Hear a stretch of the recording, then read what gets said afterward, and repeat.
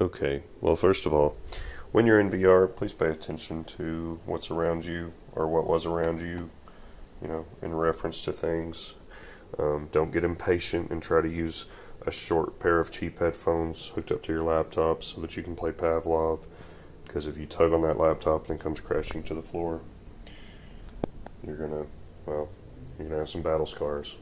Luckily, I don't care what your opinion is of them. Alienware over the last few years have gotten more and more durable.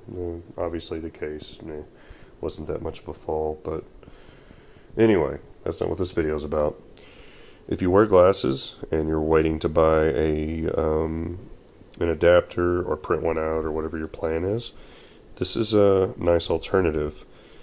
Basically what I've done here is I've popped the little lens covers off, the rings. I've already done that one. I did it on video, but I misspoke like 3 times in that video, so I'm just making a different one right before I do this one. So you take your cellophane, you lay it out flat, and you just take the bottom half, the piece that, like, say it comes off of here like this, set it down like that, okay, and then you just fold up like 4 or 5 points and you start twisting it. And I cut it to size. I've done this a couple times. You'll end up having to do it usually about once a day, maybe twice a day, depending on how much you play. But you do not want your glasses rubbing up against it, and this, I find, seems to kind of keep that from happening. And then when it does happen, you'll notice, because it'll have a little tear in it and you can start over. It's just a buffer. This is not a permanent thing by no means, but I'm on the road and I needed an option, and this has actually been working well for the last few days. So yeah, what you'll do last is you will pop it in just like that, and once it's snapped into place, I think that's right, yeah, once it's snapped into place like that, you're just going to continue twisting.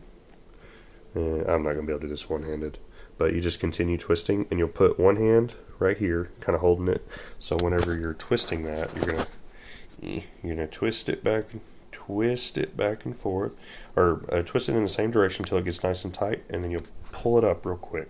Whenever you do that, it'll tear, and pretty much every time, I think one time it came out from underneath, but as long as you're pushing down on this, that kind of makes this a cutting surface on the outside, and it tears, and you'll have a little bit of overhang right there. But like I said, this is not ideal, but it does work. It's just kind of a temporary, for me, it's kind of an on-the-road fix. But I thought I would share that.